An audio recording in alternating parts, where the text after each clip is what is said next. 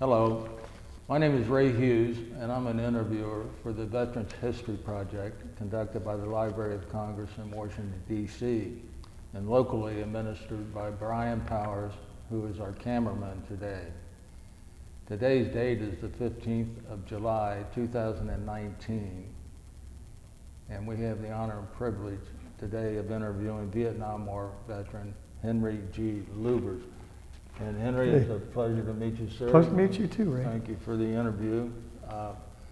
And incidentally, this interview is being conducted at the Cincinnati Hamilton County Public Library at 9th and Walnut Streets in Cincinnati, Ohio.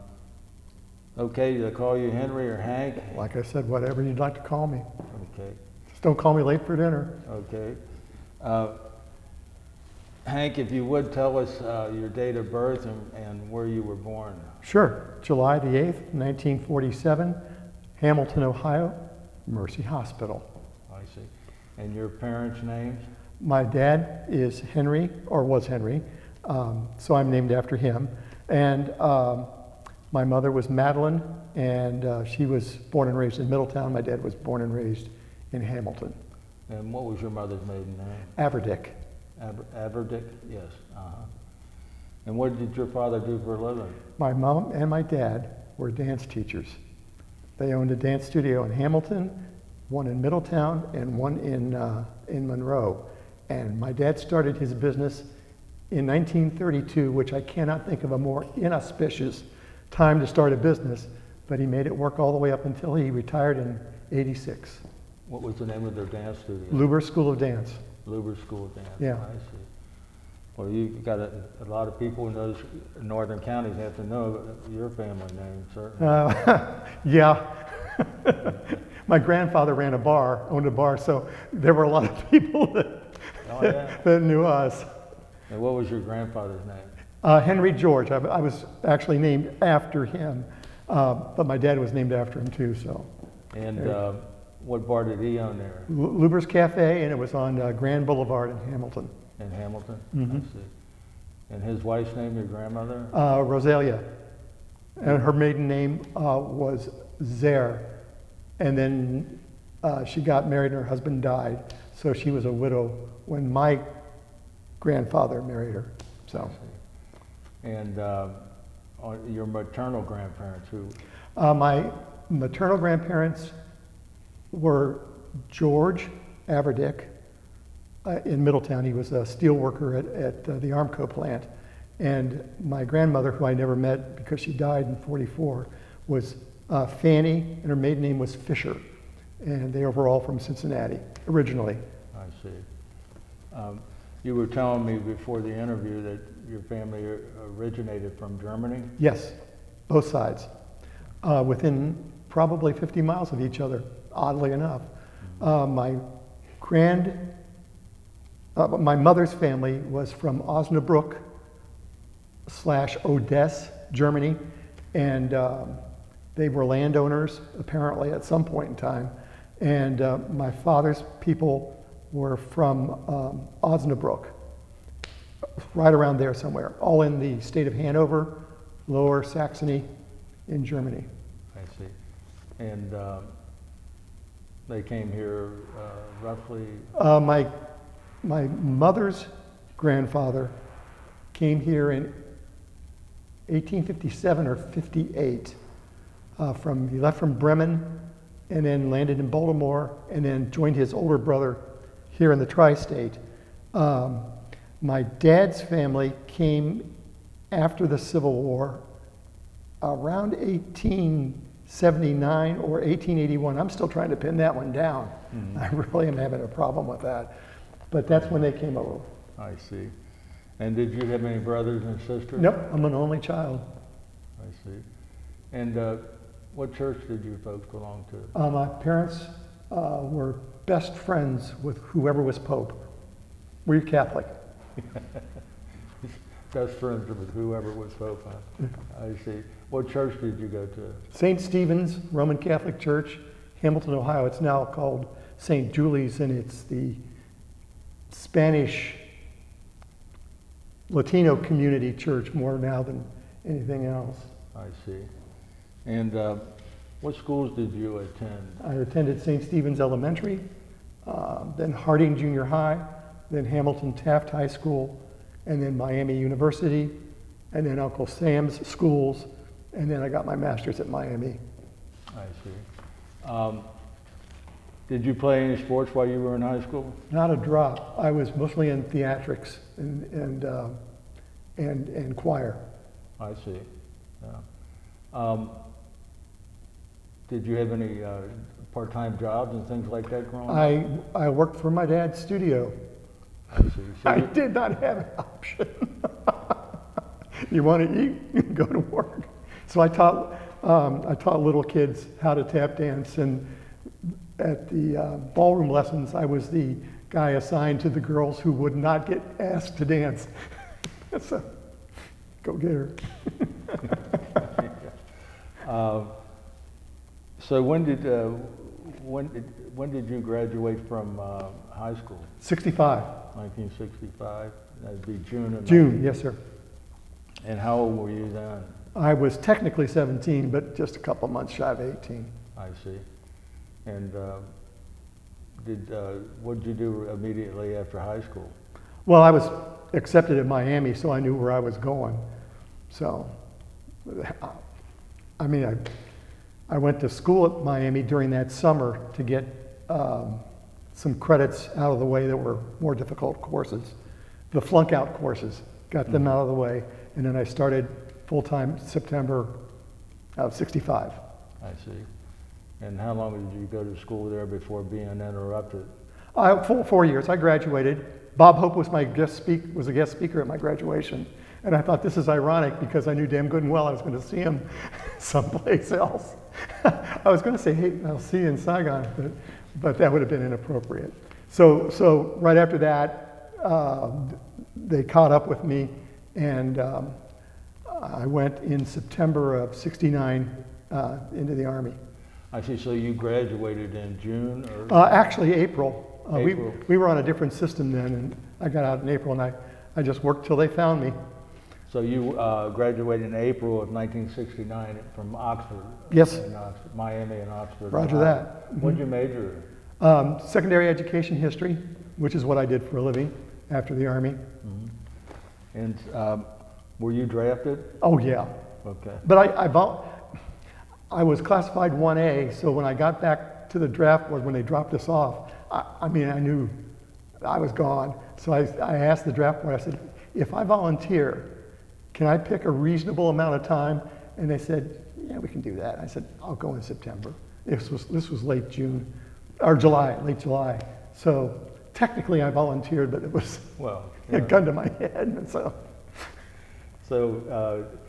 technically, what was the date of your induction? I think it was the 29th of September, or the 28th, somewhere around there. Okay, around the end of September 1969. Mm-hmm. Where did you join it, and what location? I was down here at the government, the federal building. Government Square. Mm-hmm. Mm-hmm. Sworn in, and actually, I'll just take a sidebar on this. When they swore us in, they said, we're going to call your name, and I know you all pledged to defend the Constitution, but that doesn't really matter. When we call your name, you have to take a step forward. Okay, so they called my name, and I took the step forward. The guy next to me had hair down to here and a long fringed jacket. I mean, we're talking hippie stereotype. And they called his name, and he didn't do a thing. And they called him 3 times, and I went, Jesus, God, there's an actual draft resistor standing next to me. I couldn't believe it. And they told him, you're dismissed. The FBI will be talking to you later in the week. And we all guessed. He got in his car and drove up to Detroit, across the river. Across to Canada. Yeah, probably. Yeah. But that was funny. Well, no, it wasn't funny. It was strange. It was that was one way of weeding them out, though, right initially. I guess. Perhaps the first time we've heard that one. So you're inducted here in Cincinnati at the Government Square, government building. Where do they send you from there? Fort Dix, New Jersey, the Garden State. And basic training there? Basic training for 8 weeks. And Tell us about your training there. Oh, it was thorough. I mean, I taught high school with a guy who was the weight and strength coach for the Cincinnati Reds when they won the pennant back in '91. And he said, when you're working with pitchers, the first thing you do is you break them down so you can build them back up the right way. And that's what the Army did. I mean, they broke me down. I'm not Hank anymore, I'm Private. And they taught me how to shoot, which I'd never done before in my life. Hand-to-hand combat, the whole 9 yards. And I was in excellent physical condition. And that was that. Yeah, it was good training. How tall were you when you went in the military? About right what I am right now. And I weighed less. What was that? Well, right now I'm about 196, and I think I was 153, something like that back in those days. So your training then at Fort Dix was 8 weeks, and it was mostly physical and small arms fire? Small arms fire, yeah. Squad tactics at a very primitive level. I see. And after your 8 weeks training there, what happened? Well, I had, they always ask when you're drafted, what would you like to do in the Army? So I said, I'd like to do military intelligence. I always thought that sounded interesting. And by God, they gave it to me. So I left Fort Dix and went to Fort Holabird, which was then the intelligence school in Baltimore, Maryland. I mean, literally in Baltimore. Downtown Baltimore. Damn near.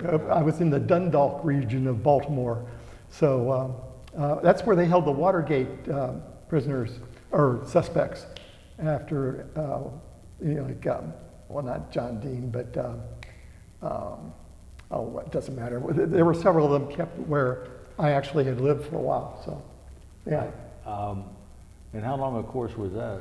My course was 12 weeks. For simplicity's sake, I was a photo interpreter. They gave me photographs, aerial photographs, and I was supposed to spot targets and be able to plot them and measure them, identify them. And we also worked with radar imagery, which I never saw in Vietnam. We worked with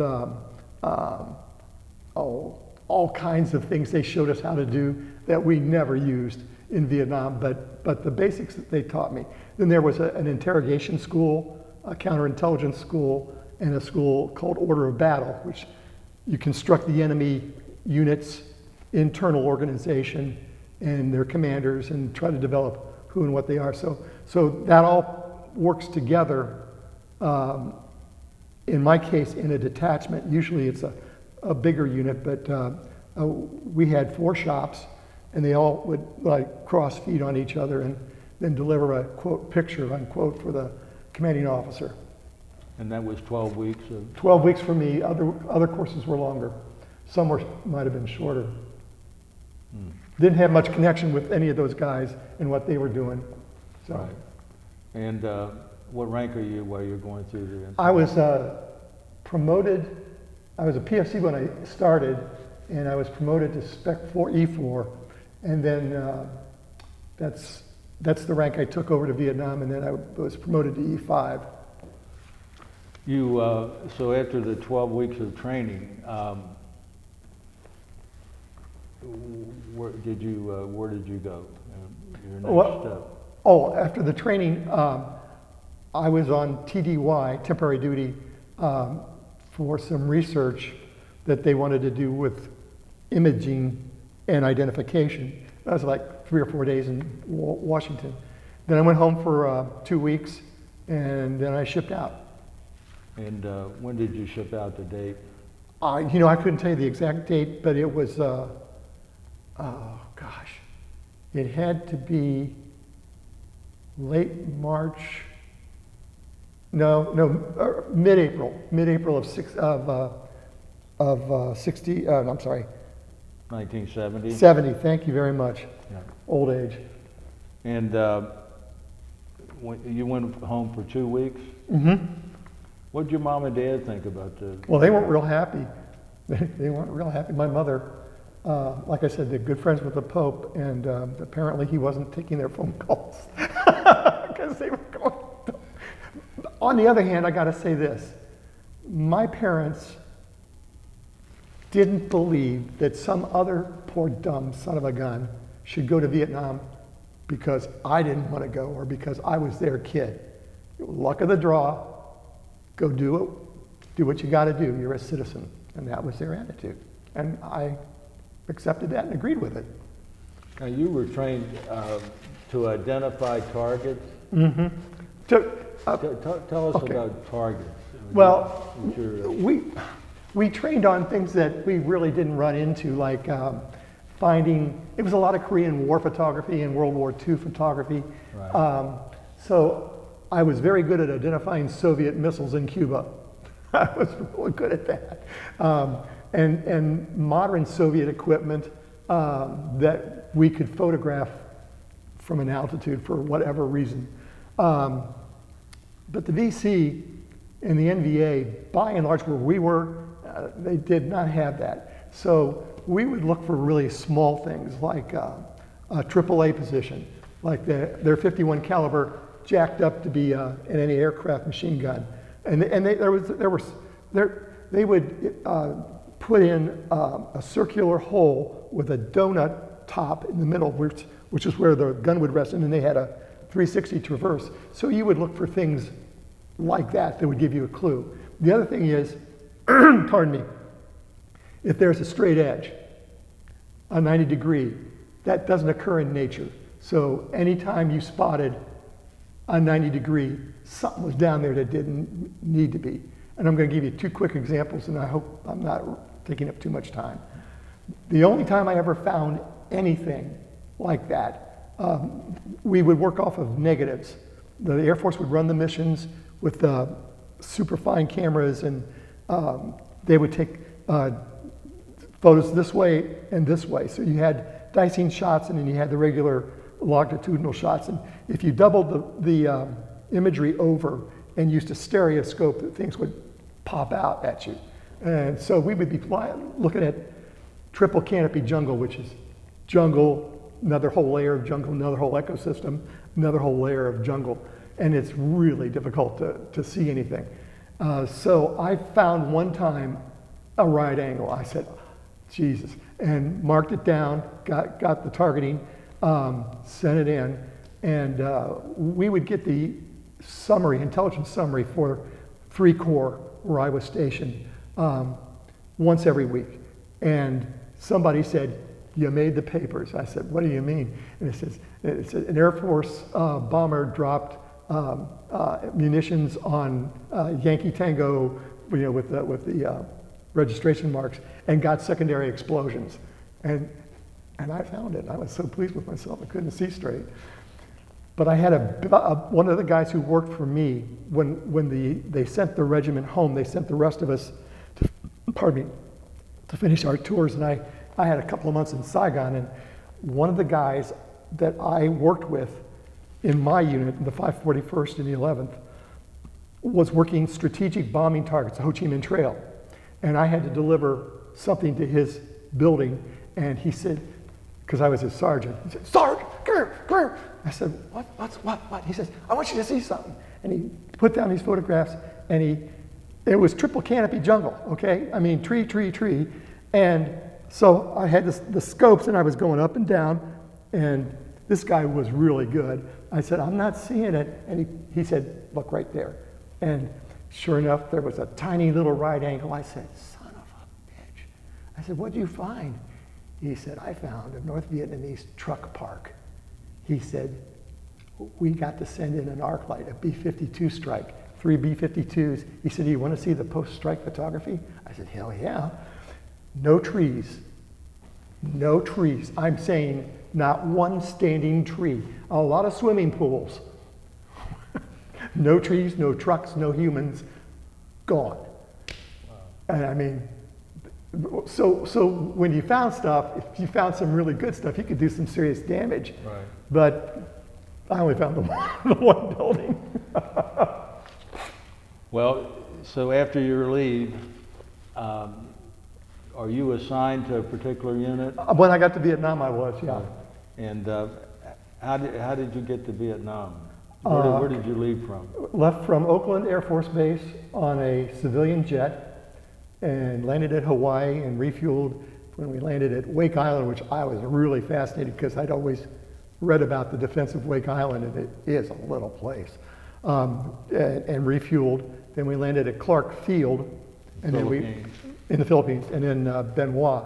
And the one thing we all noticed was, with every stop, they would change crews, and with every stop, the stewardesses got, well, let's say, more mature.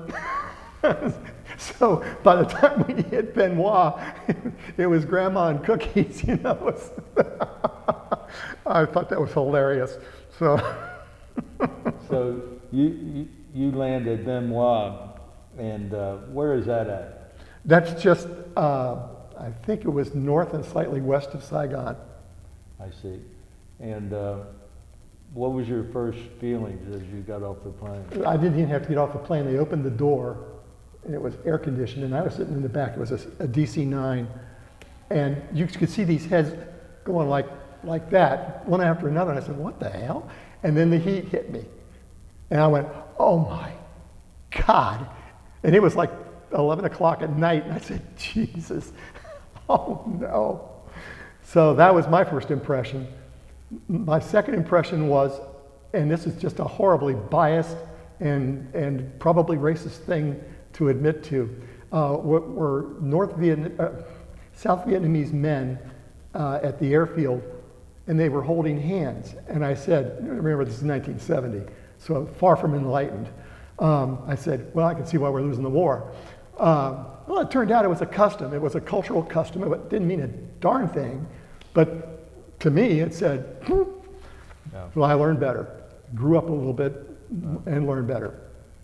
So you get off the plane and lead us through your journey from there. Okay, real quick, they pulled us together and said, we're going to assign you to a barracks, and then tomorrow we're going to get you going to whatever unit you're headed for. And yeah, I got a crappy night's sleep, heat and everything else, the excitement. And the next day they called me out and two other guys to go to the 11th Armored Cav. And we got on a little bus and we drove on dirt roads, and we ended up at a place called Zion, which had been the 1st Infantry Division's base. And that was, if this is Saigon, we were just north and probably just a tad bit east of Saigon. And it was just on the edge of what's called Bin Dung Province, which is a lovely place. If you've ever heard of the Iron Triangle, which was a big base for the VC, it was in Bin Dung Province. Anyway, got to the 11th Armored Cav, saw everybody was running around. I thought I had the wrong uniform on because I had a green, clean, bright green uniform, and everybody else was wearing a brown uniform, a reddish brown. And I found out later, that's just the dirt. The dirt gets in your uniform, and I thought, I was so stupid, I actually thought I was going to get issued a different uniform. I don't know why, but I did. And they said, well, you're going to go to the 541st Military Intelligence Detachment. And 541st? Mm-hmm. We were the smallest independent unit in Vietnam, and the 541st was the smallest intelligence unit in Vietnam. And we had, therefore, the lowest priority of anybody in Vietnam. The Viet Cong got to look at the photography before we did. I mean, it was just that bad. And so we also would fly our own missions if we needed to. If it was like really, right now, gotta know, we just got in a chopper and did our own stuff. But that was my introduction. And my lieutenant arrived about the same time I did, and we were they sent everybody who got into the Cav, and they did this across Vietnam. Everybody did this. They had a school to get you acclimated, to teach you how the unit functioned, what they did, what not to do, you know, that kind of stuff. It was a week-long course, and I met my lieutenant, L.T. Bell, Lieutenant Bell. And he was going to be an English teacher, just graduated from college, and I was going to be a social studies teacher, and just graduated from college. So we were like that. And L.T. Bell said, he said, you know, Hank, when we drove to Fort Washington to take the flight over, my wife and I seriously thought about going to Canada. And I thought, God.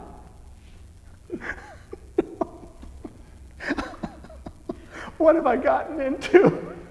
But he was straight up. I mean, he didn't go. He just toyed with the idea. There were a lot of unhappy people in 1970, so that was that. No. Anyway, so I went through the school, and then I took my place down in the intelligence bunker where I worked and looked at pictures. Now, when you would go out sometimes and take your own, you took your own pictures? I did, yeah. I was trained to, I went to a special school in Vietnam to take aerial photography. And tell us about what kind of a plane were you flying? No plane, airplane, or helicopter. I'd fly in we called it a loach. I think it was called a cayuse officially. And it looked like a pregnant tadpole. I mean, there was this huge bubble with pilot, co-pilot, and then 2 passengers, and then the boom and the tail. And when we went, as long as it was available, they would send a Cobra gunship.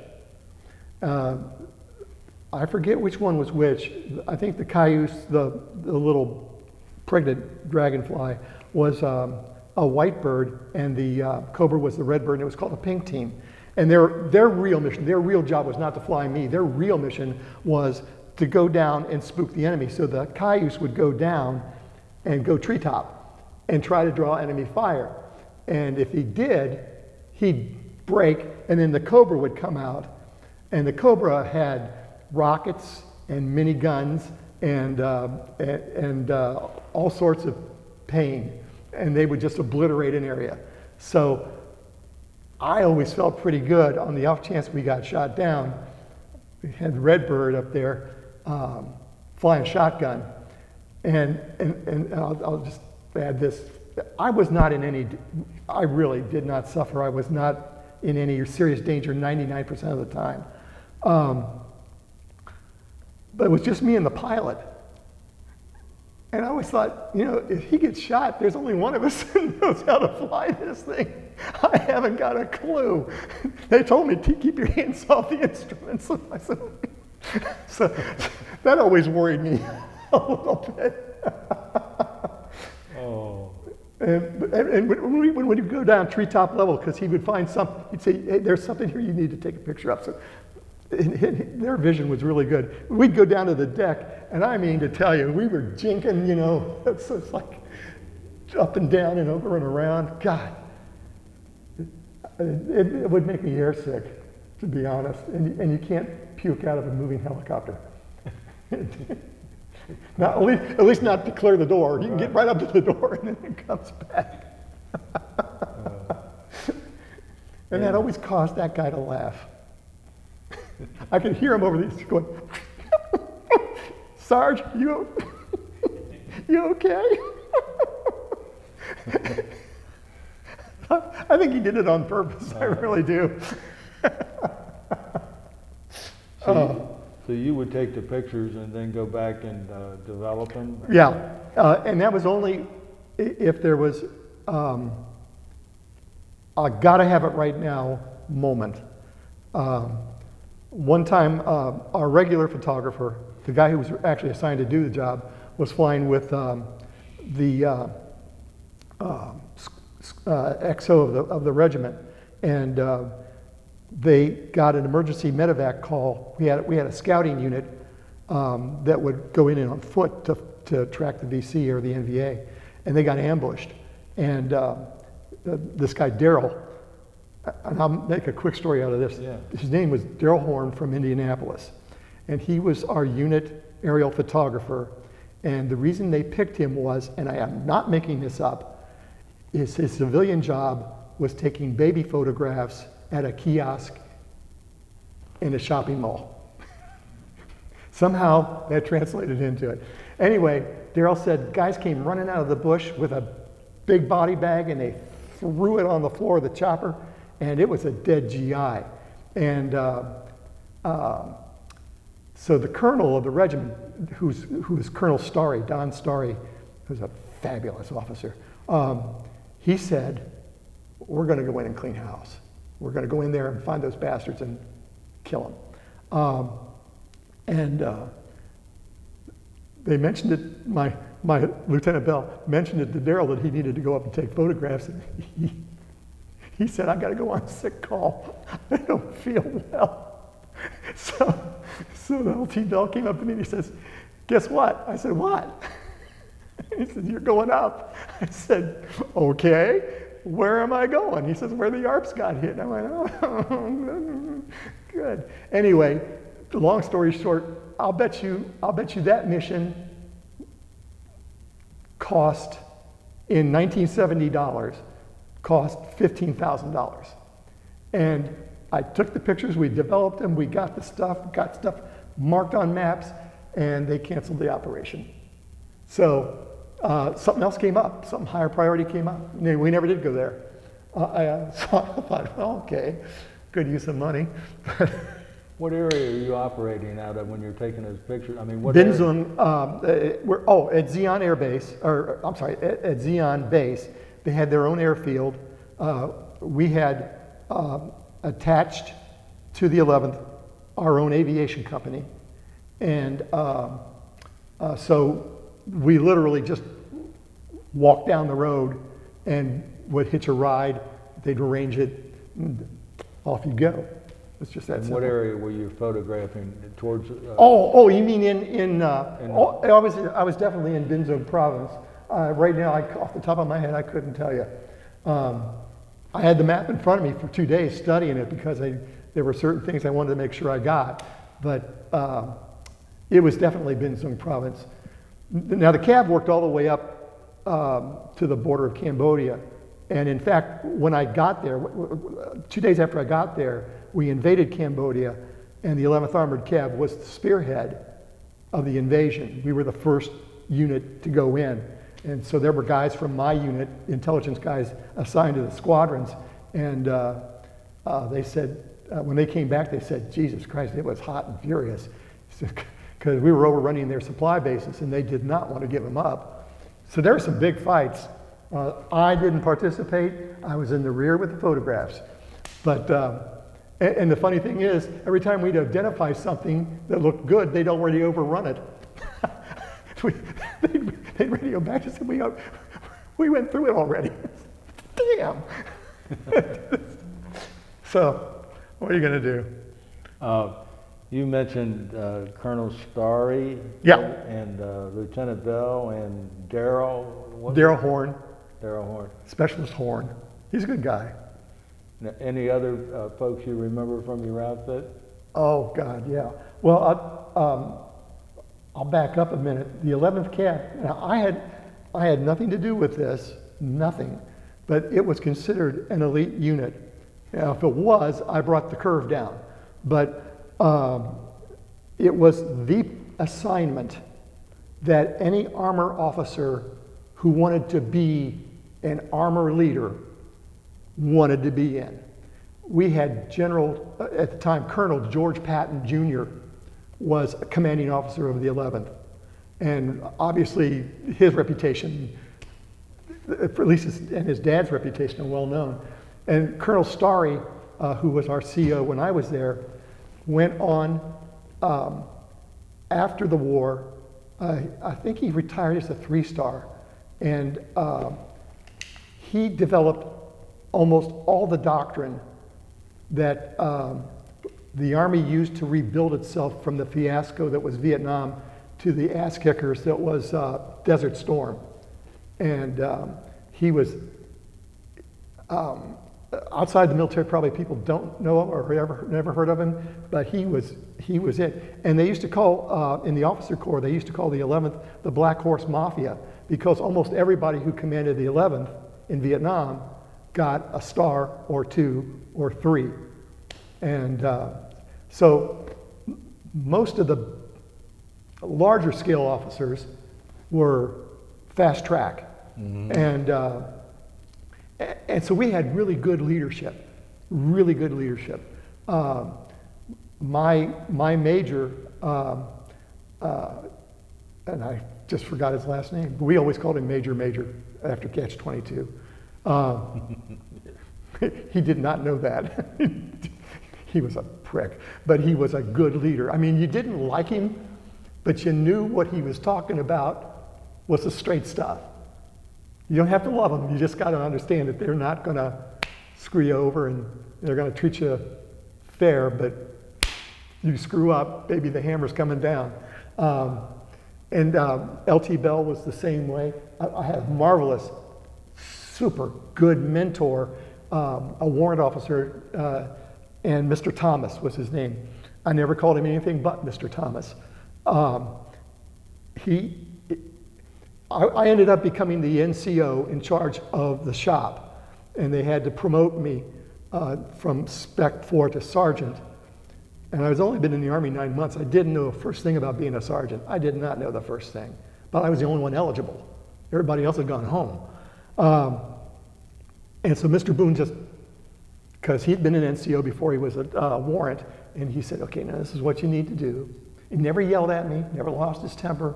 Sorry, I almost said the wrong word. If I screwed up, he would say, oh, okay, no, this is not the way you want to handle this.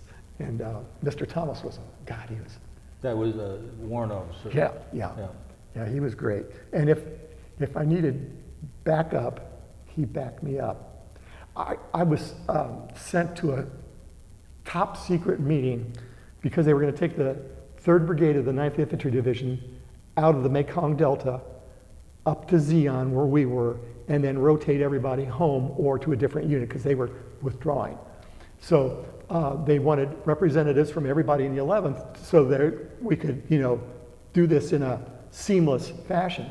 And L.T. Bell said, you're going, and Mr. Thomas is going. Oh, so I took a seat in the 3rd row, sat down, and there was a 2-star general doing the briefing, and he looked over at me with my little sergeant's stripes on my collar, and he says, Sarge, what are you doing here?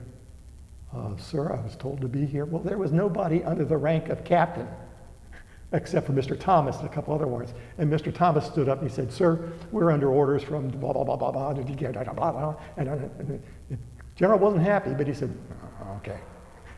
And I said, oh, thank you. Because 2-star generals, you don't want to make them mad. Right. But yeah, so I'm sorry, I lost my track. No. What was the meeting about? It was about coordinating the arrival of the 3rd Brigade of the 9th with the existing 11th Armored Cav, where people were going to stay, how we were going to rotate around the facilities. We had a little PX, so everybody couldn't pile in the PX at the same time. Little things like that. While you were there in Vietnam, were you physically ever sent into the jungle or? Nope, never once went into the jungle. I went into a rubber plantation, which was just as dangerous. I think it was part of the Michelin system. I'm not sure, but it was a French-owned rubber plantation, and it was off the beaten path. And I went with our squadron. I was out at a fire support base at that time, and I went out with the squadron S5 civic action guy, and me, and one of my other friends, his name was Scoville, and our translator, who we called Chuck, Sergeant Yao. And the 4 of us went out armed with M16s and a whole lot of stupidity, and went to this rubber tree plantation, and wanted to interview the manager because we had high suspicions that the Viet Cong, the local VC, were taxing this place, and it happened all the time. They'd fork over money and leave you alone. You give me piastre, we walk away. And then at the same time, they would booby trap trees and things. So when an armored personnel carrier would go through, not a tank, doesn't work as well on a tank, but we were mostly APCs, M113s, if you know those. It would be the driver, and then the turret commander, and then two guys with M60 machine guns, and maybe a fifth and sixth guy. And when I rode with them, I would always ride in the back with the machine gunners and the other guy. And they would put a claymore mine, a Chinese claymore, up in the trees on a tripwire. So when a APC came along and tripped it, 2,000 steel balls come flying down and scrape the top of that APC like you'd scrape butter off of bread, and everybody was killed, wounded, or otherwise incapacitated. So we knew they were there, and we were really strongly sure that this guy knew where they were, and there's only so much you can do, because there's witnesses. There was a Frenchman there, and I'm sure he was saying in French, shut your mouth, nod and smile, take them on a tour, and then send them out of here. Because the Frenchman didn't want his property destroyed. And so they gave us a song and dance. And we took a little tour and went out into the brush and the rubber tree plantation itself. And then we came back. This is almost funny. We came back and we were getting back into our Jeep, and shots rang out. I mean, it was like pop, pop, pop, and we were all prone. And I'm laying there with this M16 in one magazine, 18 rounds. That's all I had. And Chuck, the interpreter, didn't have anything, and the officer had a 45, and Scoble had a 16 with 16, 18 rounds in it. And I'm thinking, this is going to be a hell of a jolt. Local boy killed in plantation fight, you know. And there were no more shots, and we looked over, and there were 3 girls who were the militia guards, and they had popped off the rounds to watch us jump, and they were laughing their ass off. And Chuck got up, and I don't know what he said in Vietnamese, but I'm sure it wasn't, well, that was a jolly good joke, girls. Well done. I think he was giving them 7 kinds of hell and telling them who their mother had sex with lately. You know, Yeah. It was probably not. What does ABC mean? APC, Armored Personnel Carrier. APC, Armored Personnel, and you mentioned another vehicle.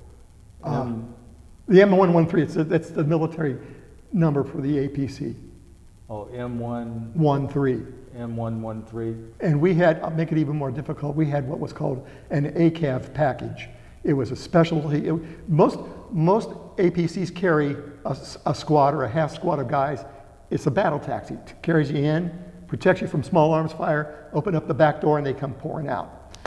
An ACAV was meant to operate without infantry support. So you had 260s to cover each side, 50 caliber heavy with the turret commander, and then an M79 grenade launcher to cover the back. And then as we went down the road, if there was contact or afraid of contact, then they would herringbone. Everybody would go like this. So the 60s back here and the 50 could cover this side, or the 60 on the other side could cover this side. The guys here could cover you from the other way. And so there'd be like 7, 8 vehicles, all herringboned for mutual support.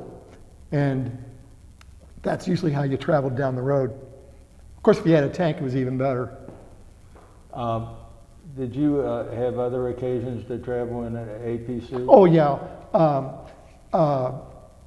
We did a couple of road marches, and the villagers where we were would come out, and the kids would all run to the vehicles, and they'd hold out their hand, and they'd yell, "Souvenir, souvenir me," which meant they wanted candy.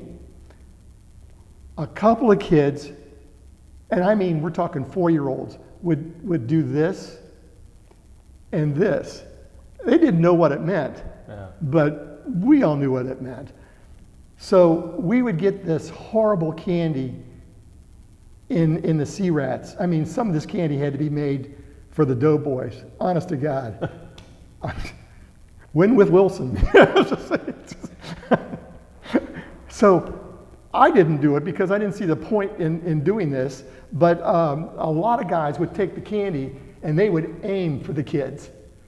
And if you actually hit one, you got points, people would applaud you. And I'm thinking, well, A, that's not making any friends, and B, you're not hitting them because they're just too damn fast. They know what's coming.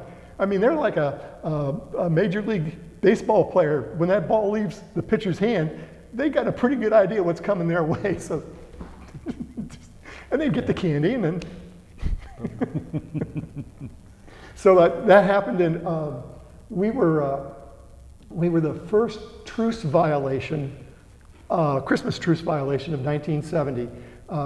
There was always an unofficial truce that we acknowledged started at 1800 hours, 6 o'clock on December 24th until 0600 on the 26th. So day and a half, unless we were attacked, we would not go out and bother you.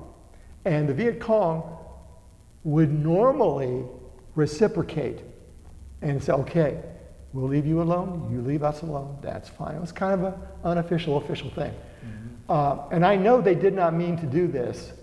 I know they didn't, but they didn't have good watches. About 1820, on the 24th, they had a recoilless rifle sighted in on our fire support base. And we had a village down below us, and they started walking rounds. And I saw one house go up, and then the second round landed halfway up the hill we were on, and then everybody started scrambling for cover. And then they walked them right in through the fire support base. They hit our first sergeant, they hit our doctor, they hit 2 other guys, and they all 4 had to be medevaced. And as soon as the firing kind of ceased or was moving away from us, SOP was you put out immediate suppressive fire. But you couldn't fire to the village because you might hit civilians, okay? So immediate suppressive fire. That went on, off and on for an hour. They brought jets in and they flew low. I don't know if they hit him. Counter battery fire. We had howitzers firing back in the general direction of where the fire came from. Okay, cut to Christmas morning. And the colonel, lieutenant colonel of the squadron says, we want you guys to go in the village. It was called a MedCap, Medical Civil Action Patrol. And we would go in with them as cover and mingle with the crowd and ask them questions. So nobody could say, oh, Nguyen talked to American intelligence. So it was just, we would just say, hi, how you doing? And, oh, do you know anything about? So we got on our armored personnel carriers and one tank and went down into the village. And what village? I'd have to look it up. Couldn't even tell you. That mission is in a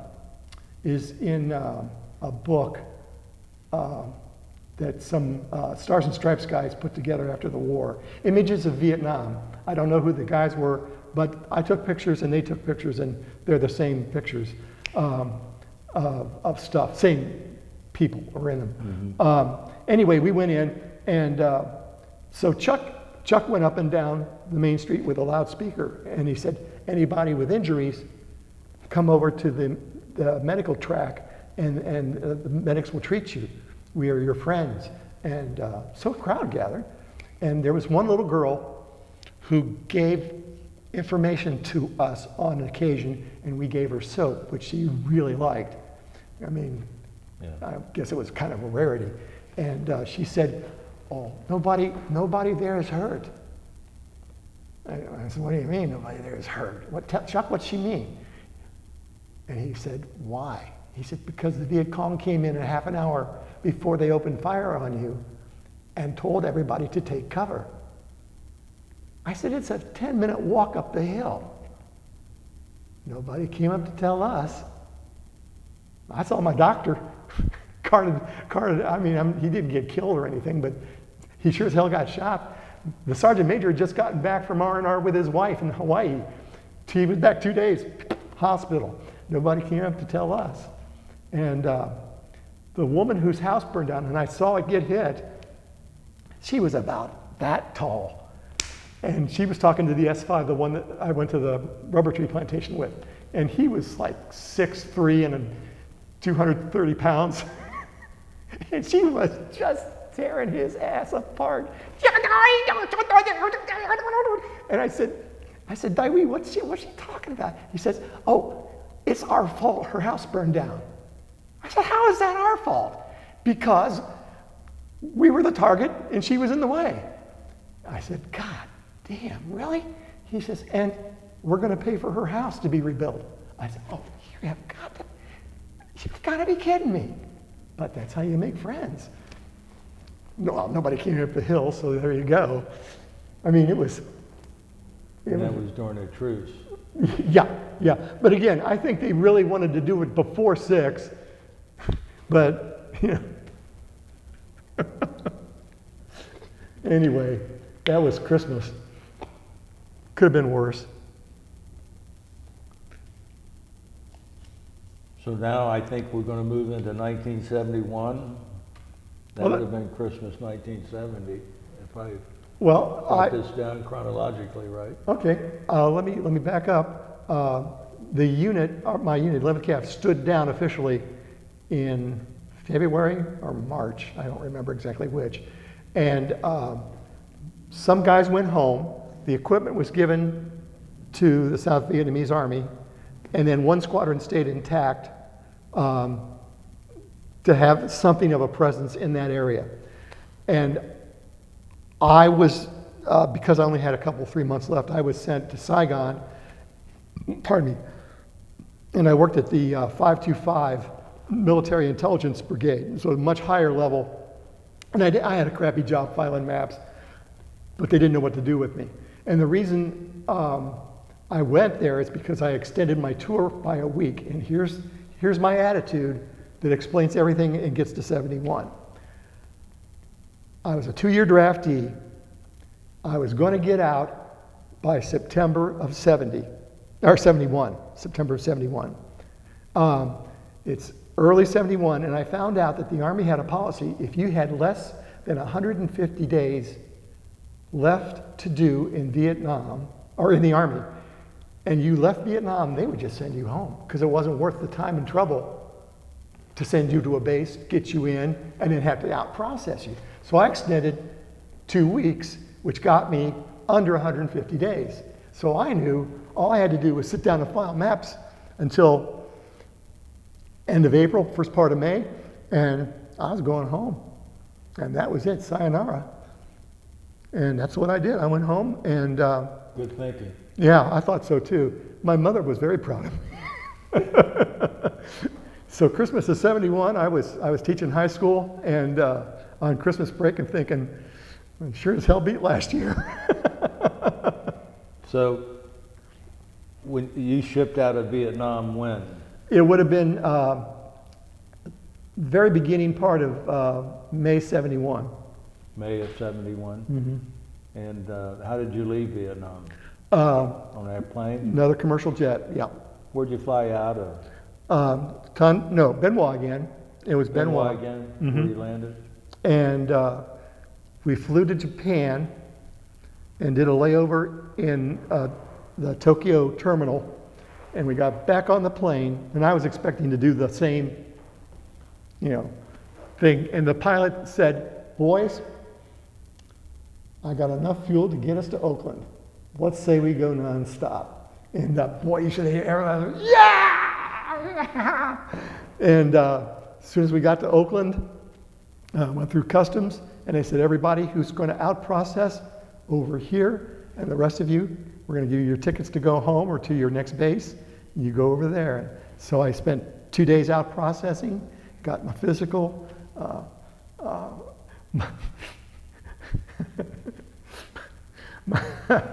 My Uncle John, the one who waited ashore, and my Uncle George, who was a Coast Guardsman in World War II, they said, they wrote me, and they said, now, I know you're going to be in a big goddamn hurry to get out of that military. He says, but you make sure they go through everything that you got wrong with you and write it down because you're going to need it 40 years from now.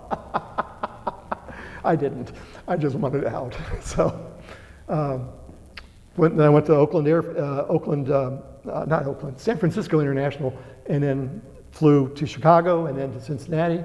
And my mom and dad met me at Greater Cincinnati, and we went home, and I had a bologna sandwich, husband potato chips, and a cold Dr. Pepper, and I was one happy camper. I can imagine, yes. When you were over in Vietnam, were you ever exposed to Agent Orange? I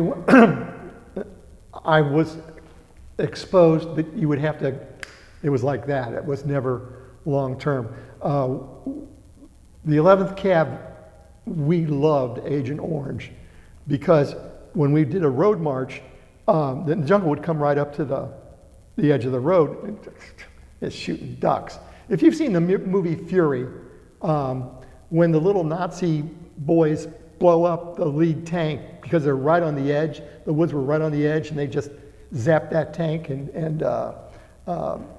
took it out. That's the kind of crap you didn't want to have happen. So Agent Orange would clear out like 150 yards on either side. I mean, it was brown. It was brown, and then there was a wall of green. And most everybody's pretty happy. But I didn't have to linger in it, so I'm okay there. I have a very good friend I was drafted with. We graduated from Miami together, and he was in the infantry up in 2 Corps. He was an RTO radio telephone operator for his company. He was an infantryman.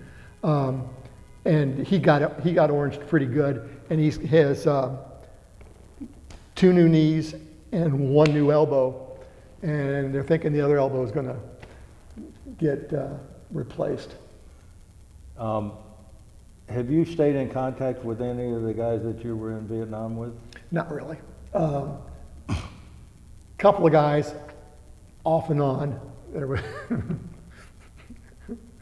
was a guy in my training, and he was also assigned to my squad or my section in Vietnam, and he was a butthead.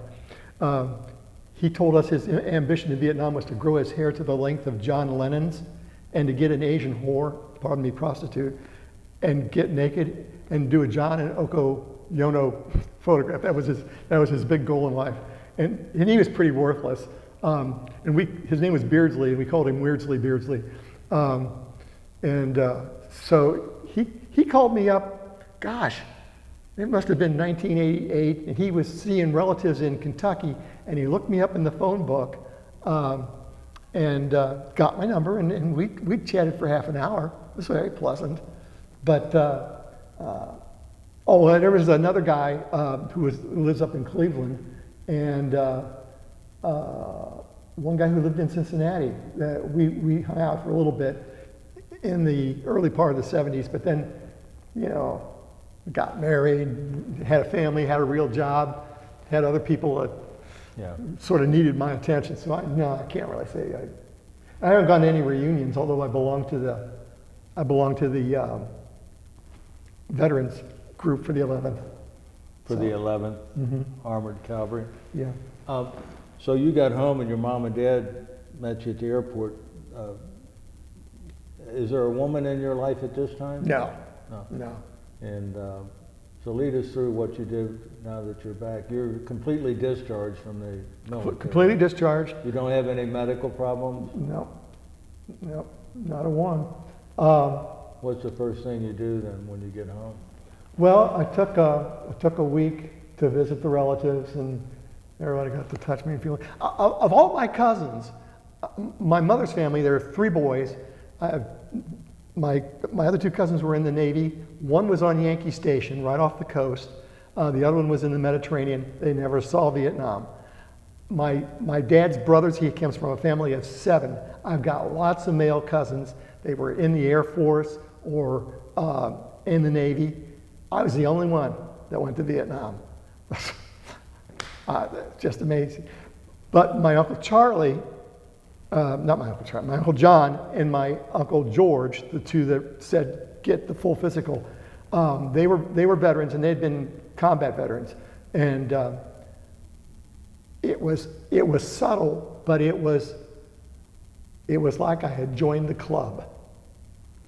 I had cleared the rite of passage.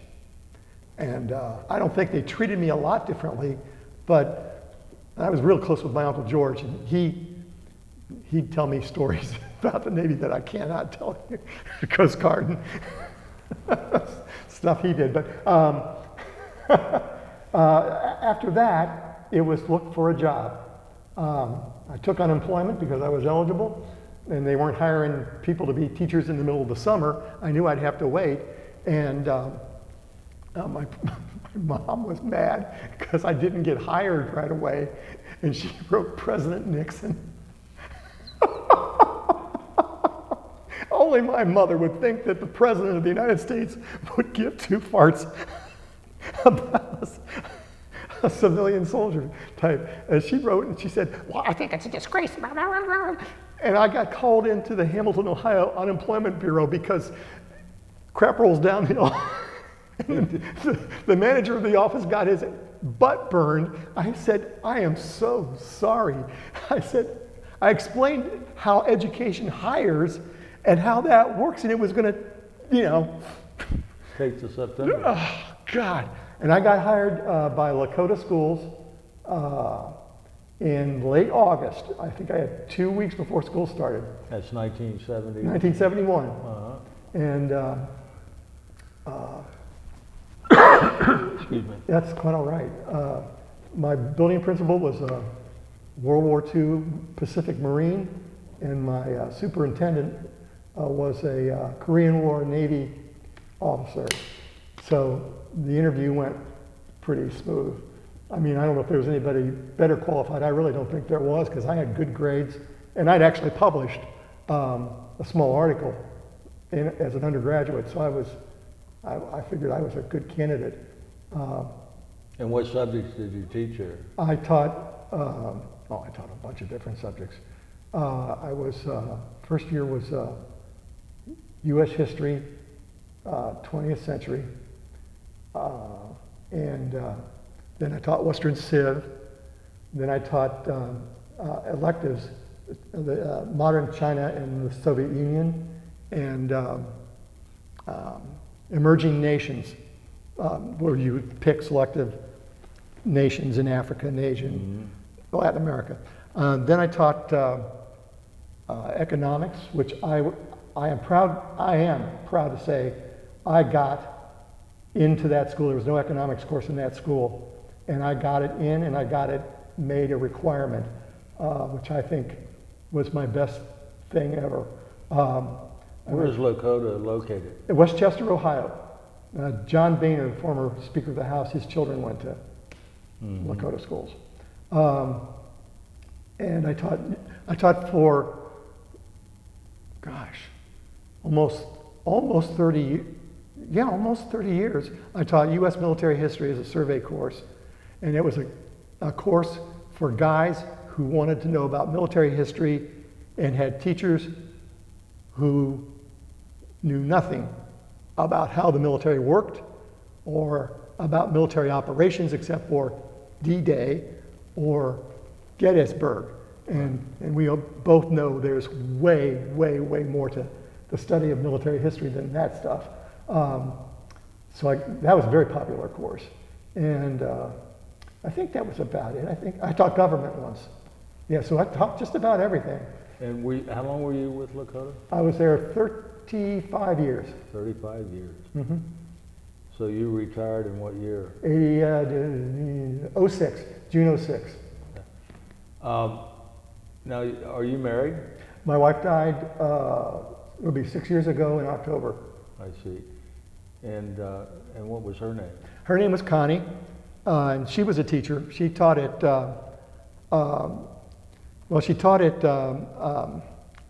Cincinnati Hughes, and then when they made it a specialty school, she transferred to Aiken, and she She was working on the inner city then. Oh, yeah. What was your wife's full name? Connie Lee Kirchheiner. Lubbers, I mean, at the end of that. Kurt Shiner. Kurt Shiner. Yeah. Yes, and where did she grow up? Well, she grew up in the West Side, Price Hill, Lower Price Hill, back when it was a little bit better to live in Price Hill than it is now, but yeah. And what were her parents' names? Her dad was Gus Lester Kirchheiner, and her mother was, honest to God, Thelma Jean Ritter. Thelma Ritter. The movie star. Oh, she did. She said, "Call me Jean," but everybody called her Thelma. And she was a piano teacher, and Gus worked out at Evendale at the GE plant, testing jet engines. I see. I lost. What was your wife's date of birth? Do you recall? June the 10th, 1952. And how did you folks meet? It's funny because I went right past that place on the way here. There was a party. My buddy and roommate at the time was teaching distributive education, which you may have heard of. It was called DECA, and it taught kids how to be in retail as part of their senior year experience, and then they'd work part-time. And he was the DECA teacher. And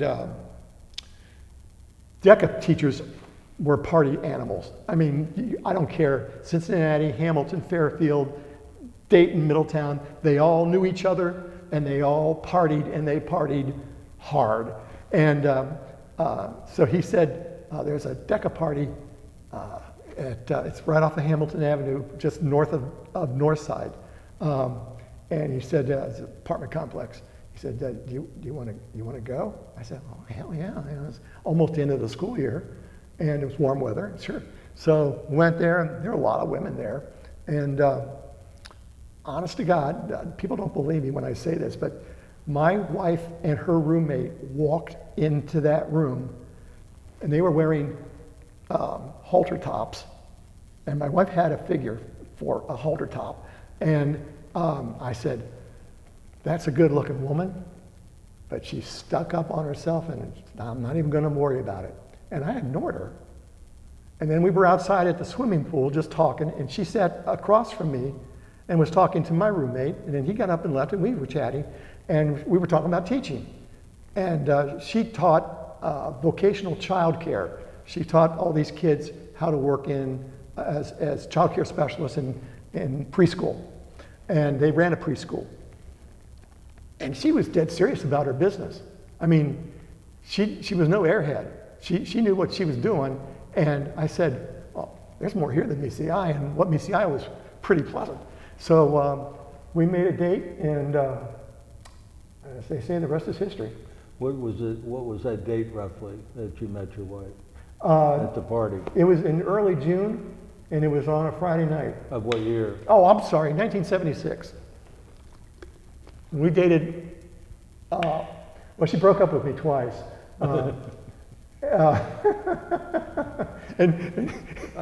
Excuse me for laughing, but. She did, and after the first time she broke up with me, she dated some guy from Ecuador, and he flew her down to Quito, where his parents, who were filthy rich, owned a hacienda overlooking the Pacific Ocean, and he asked her to marry her, and she was thinking, wow, this is pretty nice. But on the flight home, which is forever, she said, wait a minute, I live in Cincinnati. I don't speak Spanish. I'll be by myself. I don't like him that much. And meanwhile, her sister, who was older than her, and she was a teacher too, she was a DECA teacher, she called me on the phone. She said, you have got to call my sister back up on the phone. So we got back together eventually. And like I said at her eulogy, I said, I'd like to say we lived happily ever after, but we got married. So. When did you get married? 79, March 31st. March the 31st, 1979. And she was pregnant 9 months and 2 weeks later. I know that exactly because her mother calculated it. And what was your first child? We had a boy, January 19th, Robert E. Lee's birthday. January 19th, 1980. His name is Ian, and he is a social studies teacher in Fairfield Middle School. Creekside is the name of the place. And Creekside Middle School. Mm-hmm. Mm-hmm. And his name is Ian? Ian Henry Lubbers. I see. He has 5 children and 1 foster child. And did you have any other children? Yeah, well, she wasn't supposed to be able to get pregnant. That was the thing. So we thought, okay, lucky shot. And then Ian was about a year and a half old, and we had some friends over, and they left, and we were cleaning up toys from our kid and their kid, and she says, "I'm pregnant." I said, "That's great." She goes, "Oh, thank God." And that was our daughter, Erin, who was born March 25th, 1982. And she is currently taking care of 3 children, but she graduated from Mount St. Joe with a degree in graphic arts, graduated cum laude. I was very pleased with that. How long ago did she graduate? Oh gosh. Don't dwell on that. It just recently or sometime? Oh, it was some time ago. I mean, because she's been married 8 years and dated 3 or 4 years before that. She met her husband actually in college, but she was engaged to somebody else and sort of blew him off, and then the first engagement fell apart. Thank you, God, for small favors. And met again with this guy that she's married to, who is a terrific human being. What's his name? Michael. And his last name? Schulte. Schulte? Schulte. His his father is a co-owner of the company that make us Opoly games, like Cincinnati and Miami-opoly, UC-opoly. Oh, yeah. So that's their family business. And how many grandchildren do you have? I have 8 natural grandchildren and 1 foster child who, if she gets adopted, is a grandchild. But they've gone through 3 or 4 foster children, and they always get taken back by somebody in the family. So. And how many children does your daughter have? 3. She has 2 twins. I'm sorry, 2 twins. That's normal. I know. It's better than 3 twins. She has twins, and she has a daughter in 3rd grade at the School for Creative and Performing Arts. So. Over right down here. Yeah, just right down the street. Yeah. Yeah. Mm-hmm. Before Brian has a few questions that he wanted to cover with you, but I just wanted to ask you, is your experience in the United States Army and Vietnam, would you say that's the defining feature of your life and point of your life? I mean, it sounds like I'm diminishing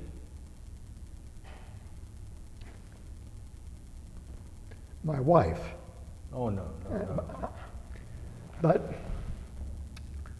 that time, I mean, I got my master's degree from Miami, and you could take all 6 years I spent at Miami, and I learned a lot. But that year in Vietnam and the training beforehand, I went from a dumbass little kid to almost a man. I mean, I still had some room for growth. I probably still do. But yeah, that was. And how often do you think about Vietnam, would you say? Every day or? Once a week. Once a week, easy. Because I have a lot of friends who are veterans. A couple of guys I taught school with. And I'm always talking to them. And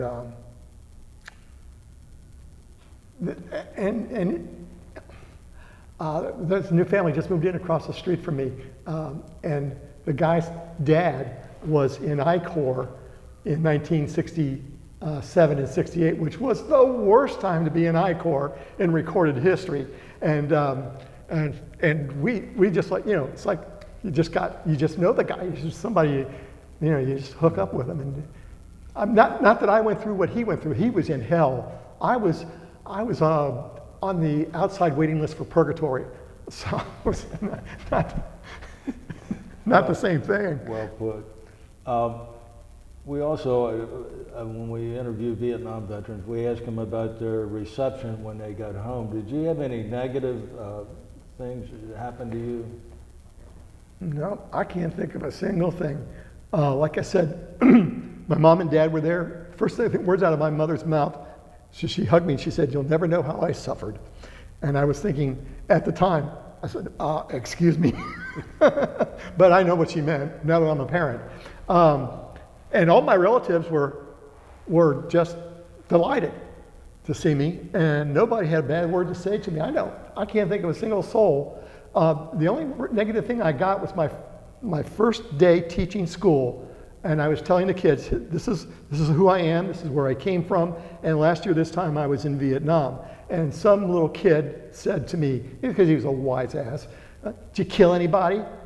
And I said, "Oh, you and I are going to get to be good friends." And actually, we ended up being good friends. He was just being a smart ass. Yeah. And that's the most negative thing I got from anybody, really. So. Yeah. Brian, I'm sure you have a few questions also. Yeah, just a couple. Where you were based at, was that I-Corps or? 3 Corps. 3 Corps. Okay. So what was going on in 3 Corps compared to the other corps? Because there were 4, right? Oh yeah, when I taught Vietnam, both as a part of U.S. history and then as a part of military history, I used to say to the kids, you can ask veterans, but it's like the 9 blind men describing an elephant. You know, it's like a tree trunk, it's like a snake. You know, it depends on where you were and when you were. I-Corps was on the DMZ and a major infiltration route. Khe Sanh, the battle for Khe Sanh, the siege of Khe Sanh was there. The battle for Hue, which was a bloody battle. Marine Corps there. And then 2 Corps was an extension of I-Corps, only mountainous. My buddy who was got Agent Orange all over him was in 2 Corps, and they were just constantly hiking up and down mountains and around mountains and then things like that. 3 Corps, rice paddy fields, open terrain, and then jungle the closer you got to the Cambodian border. And allegedly, right across the Cambodian border was Cosden, which was the combined operations for the Vietnamese communists. And that's one of the reasons we invaded Cambodia, was to try and disrupt that. And then 4 Corps, Jesus, God, Mekong Delta, snakes in the water. I mean, honest to God, because I had buddies that were in the Mekong Delta, and I mean, I wouldn't wish that on a dog. Gee, but whiz. I mean, I had a relatively sweet spot. And I will say this, after we invaded Cambodia, they didn't have anything to shoot at us. In 3 Corps, my tour of duty happened at the absolute sweetest spot where they didn't have much they could throw at us. So you could just sort of kick back and listen to them grunt on their way down the Ho Chi Minh Trail with ammunition that that we would hopefully blow up. So the different jobs in different spots at different times, and plus when 69, 70, when the draftees really came in, and the military had lowered the intellectual scores to get people in. I heard a talk on C-SPAN just 4 weeks ago. They said in 1970, most units were either college grads, half college grads and half high school dropouts. There was almost nothing in the middle. Now my unit was mostly college grads. I mean, we had 3 guys that got drafted out of Duke Law School. They were interrogators, which I thought was appropriate. And I was a college grad. Most of the guys were college grads. But then in the grunt units, not so much. And that's why my buddy with Agent Orange, Ray, he became the RTO, radio telephone operator, who was a key person because the captain knew he was a Miami, not that it was a Miami graduate, but he was a college graduate. He was strong, and he was intelligent. In fact, they wanted him to go to OCS. He said, no, that's okay, I'll just become a civilian. Thanks anyway. Did that answer what you wanted to know, or do you want more detail? I was kind of, where you were based at, what was that like? Were there a bunch of barracks? Yeah, we actually had barracks. At the base camp, Zion, we had a perimeter with bunkers that we had to guard at night, and watchtowers. And then inside we were in regular barracks. I had a bunk bed with a real mattress. It was a thin mattress, but it was a real mattress. And we had a spare place that we called the club, and we had somebody found a pool table. And it was never even, number one. Number two, there were rips in the felt, and the Q-sticks all warped in the weather. So we'd shoot pool. There was no chance in hell you were going to do anything. And we'd get a movie several nights a week. I mean, how soft can that be? So, but at the fire support base, I lived in a tent. And we had a porta potty, so to speak. Can I tell you this one? There was a four-seat crapper at each end of the fire support base, because we had a lot of people on. We had the artillery batteries, and then we had perimeter vehicles for guard duty, and then people were rotating in and out on like a 2-day vacation, and then they'd go back out. And you'd go in the outhouse, and it was a 4-seater, and so you'd just be talking to the guy next to you. It wasn't any big deal. But we'd get around, we'd ask, what would you do if we got attacked if you were in the outhouse? That was always a big topic of discussion. Well, when we got hit on Christmas Eve, the crapper, we called it the S word, the crapper got hit with shrapnel. And as we were going out on the med cap to go down and talk to the villagers, we would drive right past the crapper, and somebody had found a Purple Heart and stuck it on the outside because it was right next to like 3 or 4 puncture wounds. I thought that was hilarious, just hilarious. But much better than the infantry sleeping on the dirt and everything else. Those guys. Can you see this picture, Brian? I don't want to interrupt you, but tell me about this picture if you can. Yeah, that is me in front of our tent. Pardon me. It was a 4-man tent. The thing that's coming out right on this side was an underground shelter that we had dug with sandbag covers in case we got bombarded, which we did on Christmas Eve. And then the thing to the left side of it was our shower. And that bucket, we each got a gallon of water a day for washing. And you could just fill that up and leave enough so you could clean your teeth and shave in the morning. And then we'd leave it out in a jerry can all day long so it got hot. And then real quick, you pour it all into that bucket and then turn on the water, get wet, shut it down, lather up, turn it back on and hope you got all the soap out, especially between your legs and up your butt, got it all cleaned out, and then you had a good clean shower. And again, the infantry didn't get that. No. So I can't really complain. I really can't. I'm sorry that I interrupted you there, Brian. But I thought. No problem. Yeah, that's when I actually could see my feet. Nowadays it's a little bit harder. You mentioned talking to villagers. I was wondering, how often did you encounter Vietnamese people? Oh, we encountered them a lot. And their famous expression was, no bit, I don't know. No bit. And you get so damn sick and tired of hearing that. Chuck would just look at us like, they're lying. I don't know, no shit, Chuck. No bit, no bit. Where are all the young men? Ah, no bit, no bit. And so we encountered them quite a bit. We had an assassination. I'll tell you, the Viet Cong were good at this. 2 villages down from us, we had an assassination in the morning.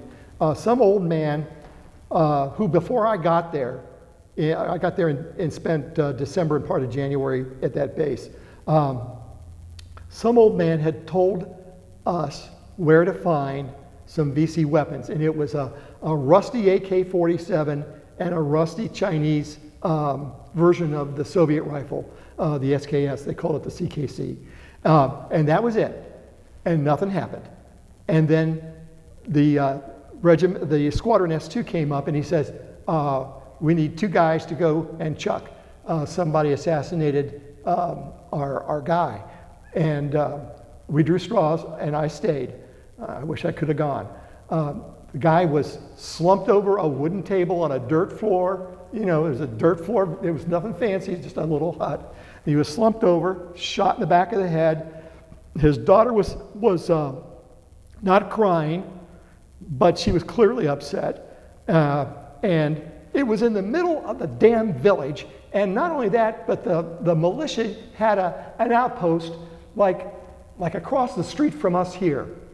I mean, not even as far as the building across the street. And nobody heard a thing. Nobody saw a thing. Nobody knew a thing. You know? And we were so goddamn mad we couldn't see straight. I mean, honest to God. And then that old manager at the rubber plantation. You know, it was really. I'll give you one more, and if you want me to shut up, you just say so.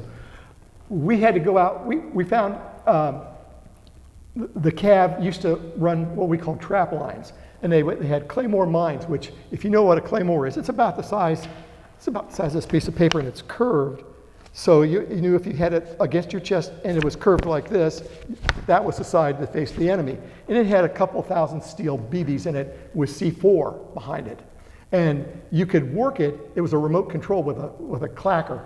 And if you ran dead cord to the clacker and then set the clacker out with a plastic spoon handle, the handle of the spoon between the contact points. Okay, drilled a hole into the spoon and then ran a wire from that to a tree. If the Viet Cong came along and popped it, then the spoon pulled contact, and it's like a giant shotgun. I mean, and you could set them up in series so you could have 3 or 4 going like from 2 or 3 different directions. M Company, which was our tank company, they were the best trapline runners in the 11th. They killed 5 VC, and we knew we got them all because they had all their weapons, and I mean they just died where they got hit. Well, one of the Cav troops was running a trap line, and the XO of the squadron, no less, came out. He says, "Who's taking pictures?" I said, "Me." He says, I need you now." And we jumped on a helicopter, and on the way out he briefed me. He said, we killed 3 VC, and one of them had 3 US $100 bills and about, I think it was $20,000-$30,000 in piastres. And we had a good idea. They were on a rice buying mission, and they wanted their photographs. So they sent me out, and they were on the back of a tank, and I climbed up and I got their pictures. In fact, I got their pictures at home. I kept copies.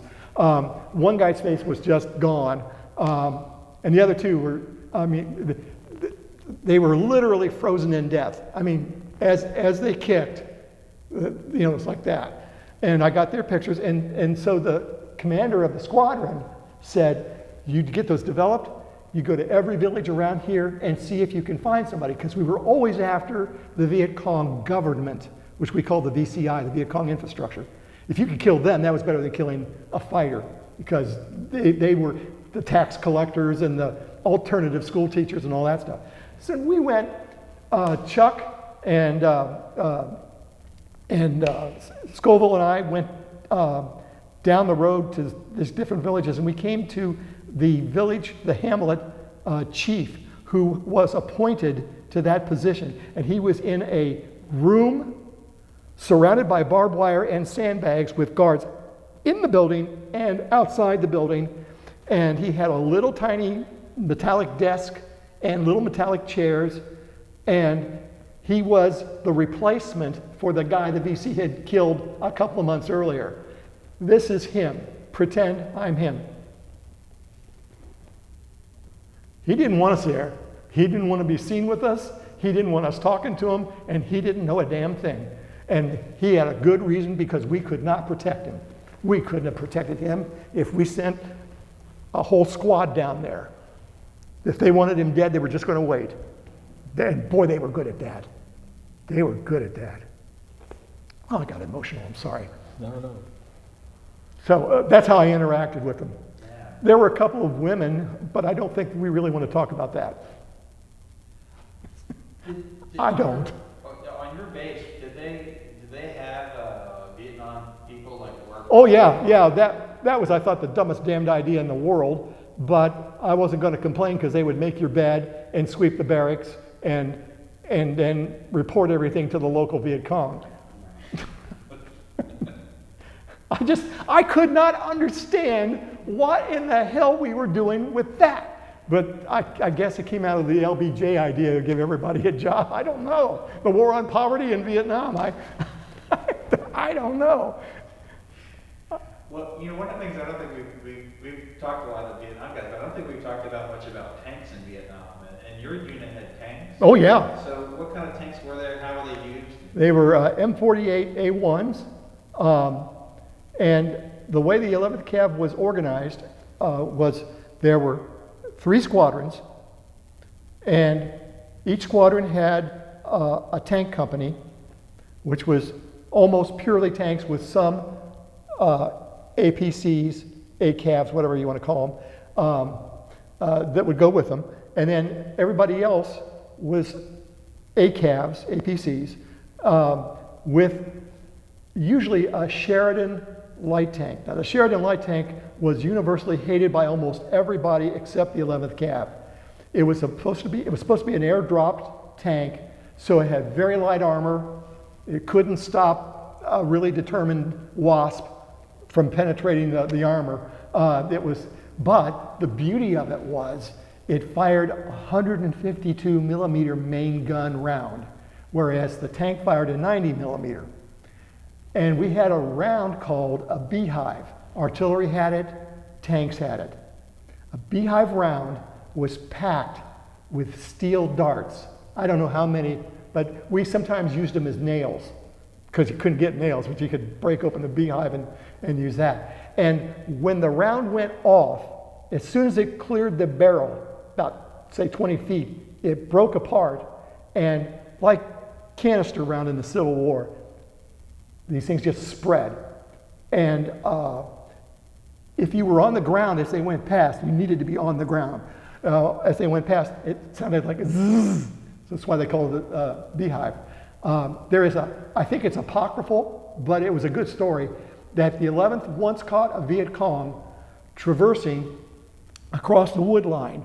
And the tank loaded up a beehive round and followed him, led him just a fraction, and fired, and literally nailed him to a tree, and he was nailed so thoroughly they couldn't get him off. Now that, like I said, I think that's apocryphal, but it was a good story. And to top it off, to put the spicing on the cake, they then took a spare flechette and an 11th Armored Cav patch and nailed it to his heart so the little bastards would know who did it. I'm sure you've heard of American playing card company. Used to make Ace of Spades cards with the unit names on it so they'd know who did it. Well, that was our improvised version of that, according to the story. I don't know if it's true, but I doubt it. Anyway, so the tanks they were great. They would bust a hole through the jungle. It was called tank busting. Reverse the turret, go right on through, and then everybody would follow them. The ACAVs couldn't do that. They weren't heavy enough. If they needed to go someplace in a hurry, on a road, which were usually mined somewhere somehow, they would take the oldest M48 they had, reverse the turret, give it to the driver, everybody else got out, and he would go hell-bent for leather down the road, and if he didn't detonate anything, it was clear. It was called a thunder run. Who was the lucky guy who got to do that? Whoever the driver was. I think they had 5-man crews. Driver, gunner, loader. I think there were 4. 4. I think there were 4, because I rode in the 48, but yeah, I don't remember 4. I didn't ride in them very much, so it's a little hazy.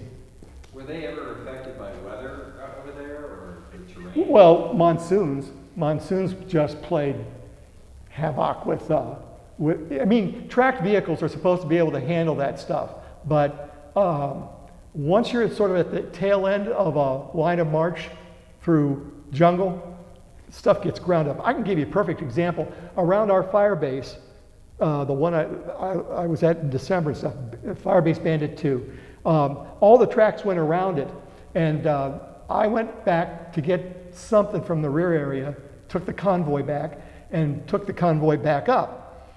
And they'd let me out on the outside edge of where everything was, and I made the stupid ass mistake of trying to walk across the open ground to the berm where my tent was.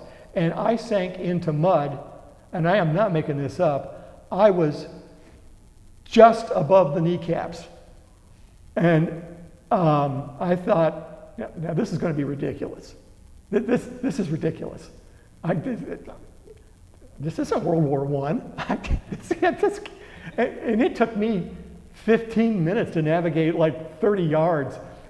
Fortunately, I had everybody's Christmas mail. That's one of the reasons they sent me back, and I threw the Christmas mail bag out ahead of me.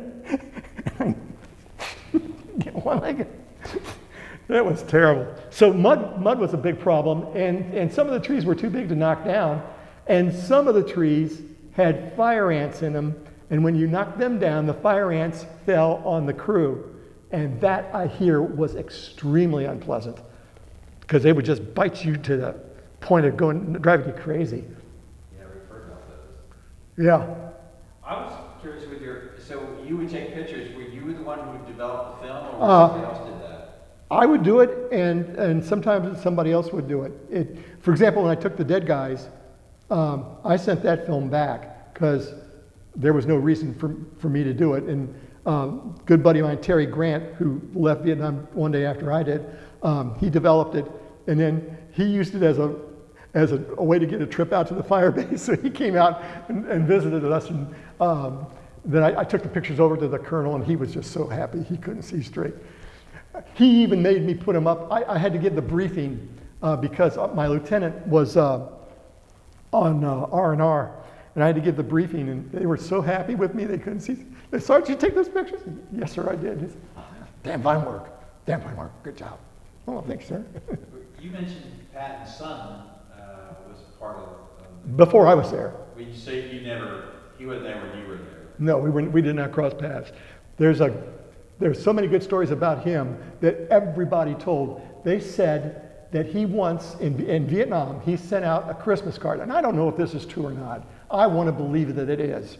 He sent out a Christmas card that said, "Peace on earth, goodwill toward men." And you opened it up, like when you used to have your family's picture, in the Christmas card. And there was George standing over a pile of dead VC with his revolvers in his holster, big smile on his face. I'd very much like to believe that's true, but I don't know. I really don't. Did you run into a lot of high brass people there? I actually, in Saigon, when I got transferred to Saigon, I actually went past Four-Star General Creighton Abrams, who was just a gem of a general. He really was. And I was so used to not saluting people because at the fire base, they didn't know, don't salute. Don't salute. I walked right past, I mean, literally, I was 3 steps past and I went, that was a 4-star, that's General Abrams. And he didn't care. He was busy conferring with somebody else, but I thought, man, I could have gotten dressed down, oh, dear God. So I saw him and Colonel Starry, of course, and my majors, and that was about it. I didn't meet anybody really famous.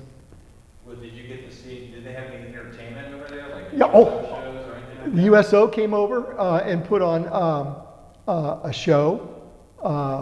They had Miss America's contestants, not Miss America, but Miss America's contestants.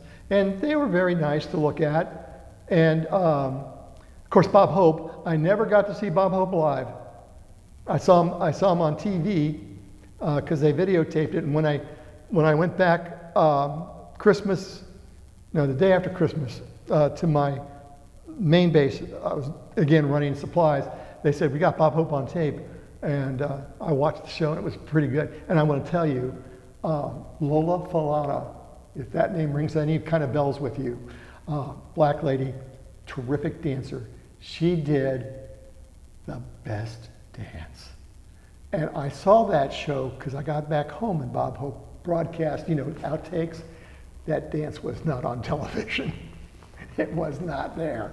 I don't think it would have gotten past the censors. I was in love with Lola Falana for weeks and weeks. Well, you would appreciate dance with your back. Well, it was not the dancing, but okay, let's say it was.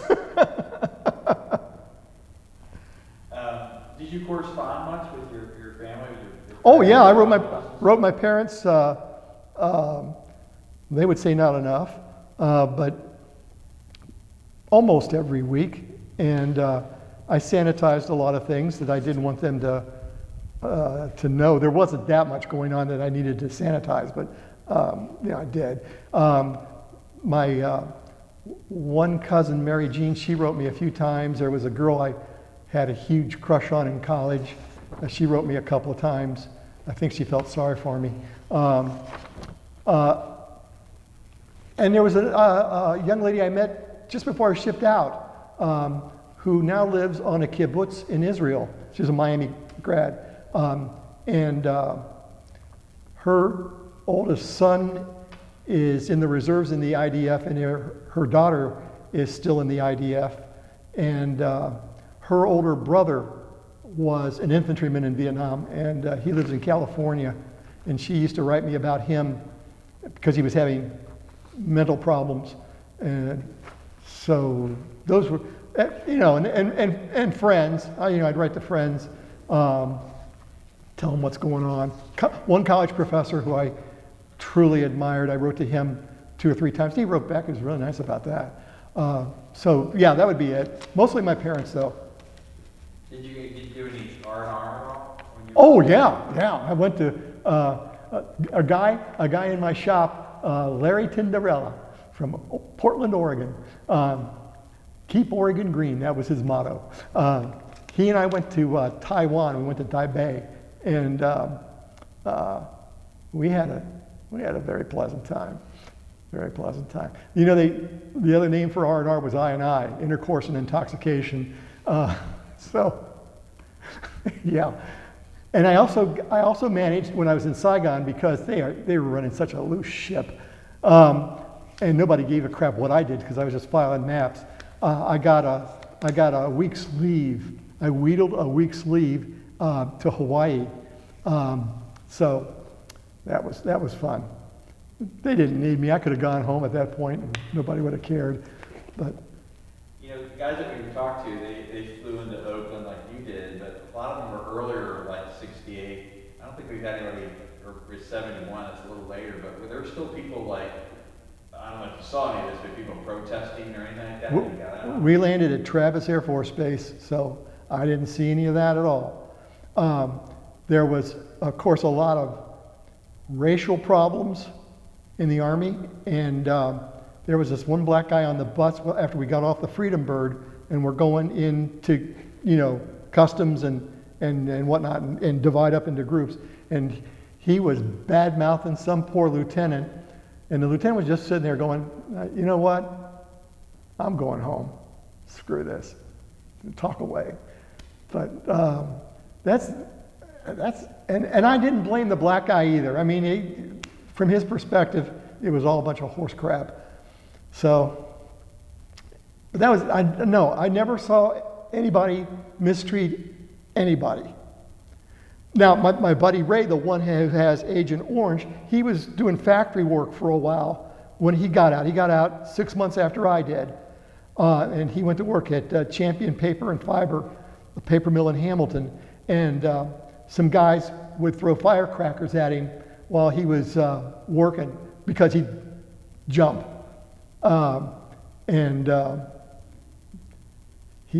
We were roommates at the time. He'd come home, he would be really pissed. But he said, you know what? I'm out now. What's his name? Ray Seal. Ray Steele? Seal, S-E-A-L. S-T? S-E-A-L. Oh, Seal. Seal, yeah. Yeah, his dad flew in the Berlin airlift. And one of his boys was a boat driver for the Navy SEALs. He just got out. So he lives in Washington State now. So later on, you taught classes about Vietnam? Oh, yeah, yeah. Was that something you initiated? Was that Oh, no. Well, to begin with, it was 20th century U.S. history when I started. And that was U.S. history. So I always had perfect cover. When I taught military history, of course, that was the last war until we decided to get into a run on let's invade this place. I always had a chance to talk about it, to present pros and cons, to give it from the infantryman's perspective, although I was not an infantryman. And there were guys, who were taking that class, and in the regular class too, whose parents had been in Vietnam. And they would bring in stuff, or say, my dad said to say, blah, blah, blah, blah, blah, blah, blah. And so, yeah. And I had a couple of guys I went to high school with. I had their kids, and they went to Vietnam, and Dad said to say hi. Okay. Well, I guess, you were in Vietnam, and you had your, experience and your, what you saw. But then I guess with that class, you probably had to learn a lot more of what was going on elsewhere in different areas of the country. Oh yeah, and we spent, the peace movement, and spent a lot of time on the diplomatic efforts to end the war. The Paris peace talks, and also how we got into it. I mean, that was a whole week in itself. It was explaining, the domino theory and why we thought this was going to happen and that was going to happen, and the unfortunate interdiction of Kennedy's life and Johnson wanting to win re-election. So yeah, I think I covered it as well as I could. I never felt like I left anything out, but that does not mean I satisfied everyone's point of view. Well, great. Well, I think I got all the questions I wanted to ask. Thank you. Oh, you're welcome. Yeah. Well, we've reached the end of our interview. I kind of feel like there's another whole 2 or 3 hours here, but yeah, you can get me started on all sorts of crap. But at this point, Henry Lubbers, I want to thank you so much for your service. And Ray, yours. And thank you for your patriotism to our country. Well, it comes with the territory as far as I'm concerned. So. Thank you.